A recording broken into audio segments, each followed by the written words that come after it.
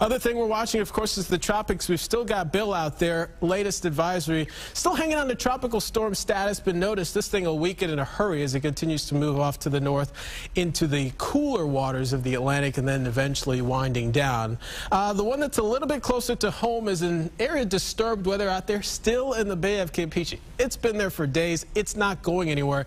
This thing's going to be slow to develop, but chances are good that it does. In fact, Hurricane Center has gone up in the probability, saying not likely over the next 2 days, but over the next 5. It's got a 70% chance, and it's going to be somewhere in this region here as it continues to move to the north. So here's just one model depiction and likely impacts for like the Louisiana coast. This is Sunday, Father's Day. It's going to be wet area over there.